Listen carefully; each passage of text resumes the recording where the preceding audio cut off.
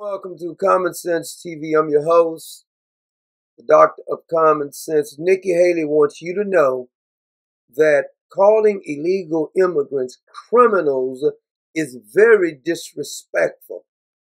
Of course, we do refer to her as bird brain. We also do refer to her as Beijing Nikki, darling Nikki. Now, Mr. 45, Donald J. Trump, disagrees with Nikki. Keep in mind, these people that are wanting to come here, they want to come for a better life too. They have kids too. They have a heart too. So we don't need to be disrespectful. We don't need to talk about them as criminals. They're not. They're families that want a better life. We will begin removing the more than 2 million criminal illegal immigrants from the country. Clips of some illegal immigrants committing murder and rape, even though darling Nikki says that they're not criminals.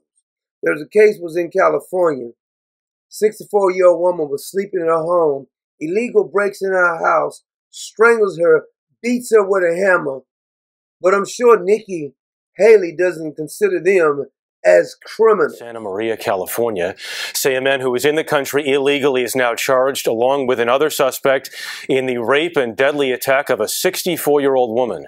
As Chris Martinez reports, Marilyn Ferris was home alone asleep when police say she was sexually assaulted, strangled, and beaten in the head with a hammer. She died a week later. One of her alleged attackers is 29-year-old Victor Martinez Ramirez, in the U.S. illegally, in trouble previously with the law. Martinez Ramirez was arrested 6 times in the last 15 months. In May of last year, he was charged with felony assault with intent to commit sexual assault. Officials would not say why those charges were downgraded to misdemeanor battery. A lot of more clips of illegals breaking the law, and they got more of Nikki Haley and Sir Donald Trump. But before we get to that, I want to give some thanks to a couple people. Augustine Villa Jr. says, Tejanos for Trump gave us $10, hit us up on our Cash App. I appreciate you, Austin Villa Jr. Also, Claudette Hanson, a.k.a. the feminine one, gave us $25 on our Cash App, says, Preach 100. Dixie L. George gave us $15 on our Cash App. She said, God bless you, E.T., and clever is tone deaf. Also, my man Craig Jimerson hit us up for $20 on our Cash App. Said, stay on them, Doc. And the Marine, Big Boy Howard, hit us up for $10 on our PayPal. Appreciate you, Howard. And Kathy Tully gave us $50 on our PayPal. God bless you, Kathy Tully. Hope you and your family are well, and thank you for that donation. And Maria Livesay hit us up for $30 on PayPal while we were live last night. God bless you, Maria, or should I say M. Livesay. God bless you and stay strong. Now let's get back to Nikki Haley. Nikki Haley says illegals are not criminals, but Trump disagrees with her. She also says it's disrespectful. Now, you remember when Donald Trump, I like the way he talks.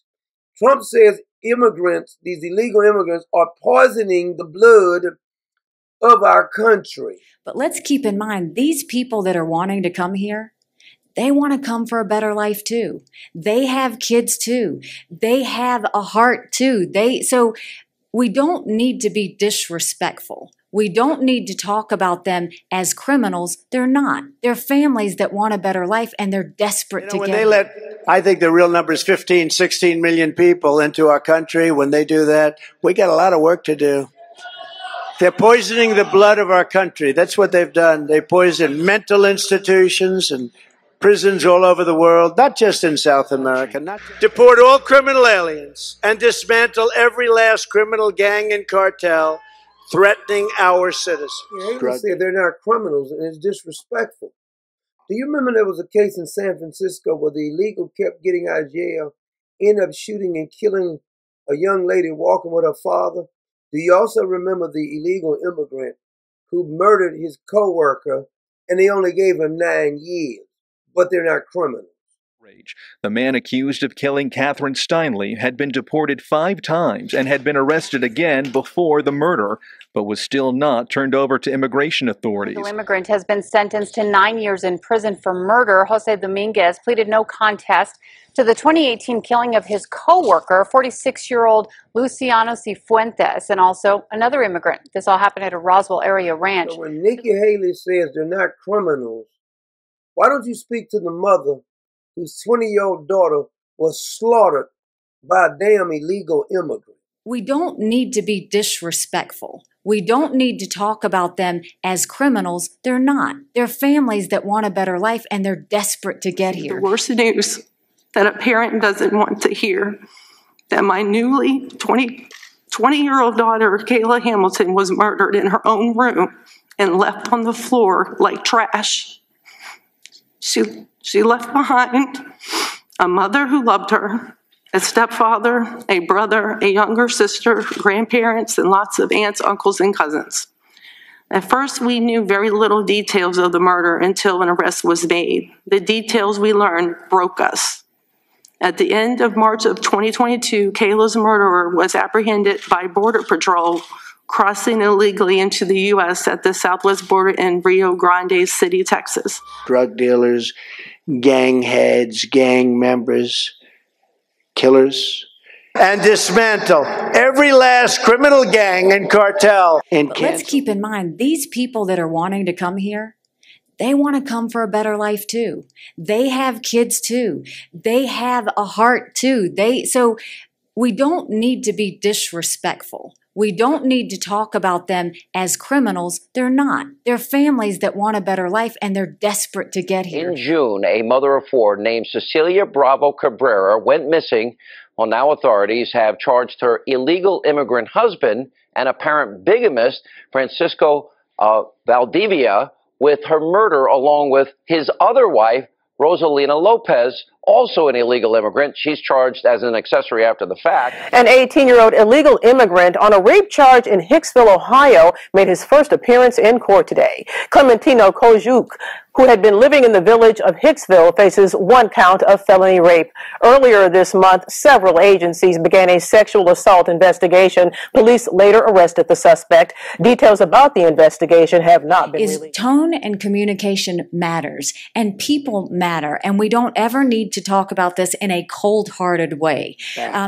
We are going to stop drugs from pouring into your communities and poisoning our youth and everybody else. A Trump administration will end this nightmare of violence and end it quickly. It will be, from now on, America first. So we don't need to be disrespectful. We don't need to talk about them as criminals. They're not. They're families that want a better life, and they're desperate to get here. As you know, the White House usually does not weigh in on local crimes, but the alleged rape, sodomy, and sexual assault of a Maryland high school teenager in the high school's boys' bathroom, allegedly at the hands of 2 classmates, is making national headlines. One of the suspects, confirmed to be an illegal immigrant. Here is Tennessee man could spend the rest of his life in prison after his second conviction now for child rape in 2 years. Disturbing story. The Murray County DA says Juan Abrego Chavez is an illegal alien. News 4's Rebecca Cardenas picks up the story. It started in 2016 after a child exposed this man to her parents.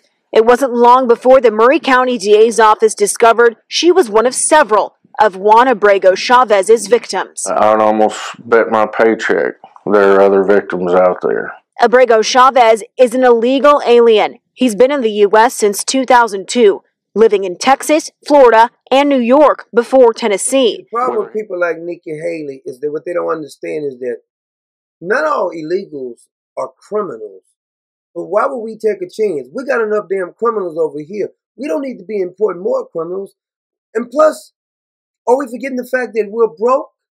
So even if only 5% are criminals, why is it our responsibility as taxpayers? When did we hire the Nikki Haleys, the Lindsey Grahams, the Joe Bidens? When did we hire them and says, what we really want when you're running for office is to make sure you bring more illegal immigrants over here. We don't care if they're country or shitholes. We don't care. We can't afford to have you over here And if only 5 or 10% are criminals, are you willing to let one of your loved ones get raped? Are you willing to let one of your loved ones die at the hands of illegal immigrants? And we see it all the time and time again. So we don't care what Nikki Haley says. So when Nikki Haley is saying they're coming over here for a better life, won't you remember the young lady, a couple of young ladies were put off into a home by another woman who had all of these illegals in there, 5 grown men who wanted to assault these young ladies. Ask Nikki Haley what she thinks about that. Does that make them criminals? Let's keep in mind, these people that are wanting to come here, they want to come for a better life too. They have kids too. They have a heart too. So we don't need to be disrespectful. We don't need to talk about them as criminals. They're not. They're family. The complaint says the girl also had a rope tied around her neck and wrists, and the girl told investigators that 2 other girls were also tied up next to her, and, quote, 4 Mexican men were in the room with them. According to court records, the girl says the men sexually assaulted her, and a physical examination showed several injuries on the lower half of her body. The girl told investigators she escaped after one of the other girls untied her, adding that the girl was then punished for it, with one of the men throwing her down the stairs. The complaint shows the 11-year-old girl gave investigators a detailed description of one of the men and the outside of the house. Police used that information to track down and arrest Oscar Luna. At the home, Bemidji police say they found 11 other men who have since been transported by U.S. Border Patrol to be processed as illegal immigrants. Bemidji police say it's an ongoing investigation. Luna is scheduled to appear in court on October 9th. You know, there's another little dirty fact that the Nikki Haleys and these globalists don't quite get. We're spending a lot of money, first of all, to take care of them when they get here. Feed them, clothe them, school them, the whole 9 yards. And they're trashing the damn cities. Have you seen how these cities look now, how these cities have been trashed because of illegal immigrants? Look what the hell they did to New York if the liberals weren't trashing it enough. Now, Donald Trump said something different on the campaign trail this time. And I hope he does this when he gets back in office. He says we are going to defund and stop giving money to any so-called sanctuary city. It should be against the law to even have a damn sanctuary city. A Trump administration will cancel all federal funding to sanctuary cities. We will cancel all federal funding to sanctuary cities. When they come in once, we deport them. When they come in twice, they go to jail for 5 years. When they come in another one, it'll be 10 years. And you know what's going to happen? Sort of pretty simple. They hear they get caught again, they go to jail for 5 years. Guess what's going to happen? They're not coming back, folks. I want you to sing this along with me. I knew a little girl named Nikki. I guess you can say she was the donor fiend. Met her in South Carolina. She's a bird brain of Beijing. I knew a little girl named Nikki. Guess you can say she was the donor fiend.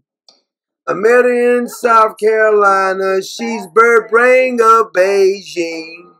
She said, how'd you like to waste some time? And I could not resist when Nikki started to lie. But let's keep in mind, these people that are wanting to come here, they want to come for a better life too. They have kids too. They have a heart too. So we don't need to be disrespectful. We don't need to talk about them as criminals. They're not. They're families that so that they could have a hearing before an immigration judge instead of detaining them and using a prompt deportation process, an accelerated process that the law provides.